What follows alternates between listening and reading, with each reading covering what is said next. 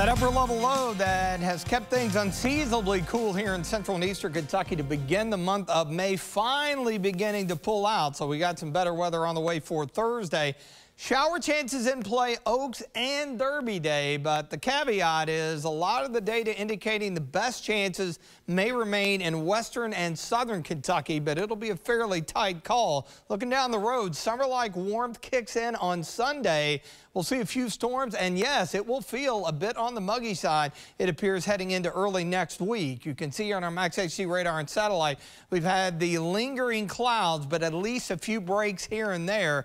Bulk of the moisture on the southwestern side of the departing low, so things will improve as drier air moves in. You just see a few flat, fair weather cumulus clouds here on our Bluegrass Pace Care Skyview HD camera network. Checking out Richmond EKU up to 61. It took a little while between the scattered clouds and that pesky west to northwest wind at about 10 to 15 as expected. That really slowed the warming process down, but we managed to sneak into the low 60s along the I-75 corridor and westward. Out to the east, clouds lingering a bit longer, so only into the mid and upper 50s. And far western Kentucky pressing 70. We should be there tomorrow, at least into the upper 60s. Perfect afternoon. Car just wrapped up racing at Churchill Downs. Of course, a great steamboat race ongoing as we speak, so looking good there. That low exiting, here comes high pressure, so a couple things happen.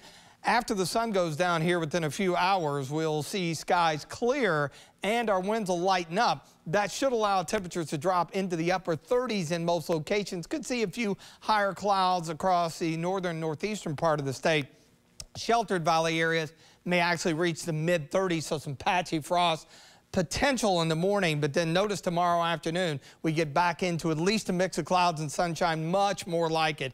Afternoon highs upper 60s to around 70. The high gives way, and then look what happens as that low rides along this warm front, moisture riding up and over. Look how close it is to the Bluegrass and especially Louisville late on Friday afternoon, not far from post time for the Kentucky Oaks. Any adjustment in this would put the rain in play for Louisville. There is still a chance, and a chance of a late shower here in the Bluegrass, and then the low heading by to our south. A few showers mainly in our southern counties on Saturday with improving conditions as the day wears on. So if this plays out, we'll be in pretty good shape. Still have the chances around afternoon highs either side of the 70-degree mark.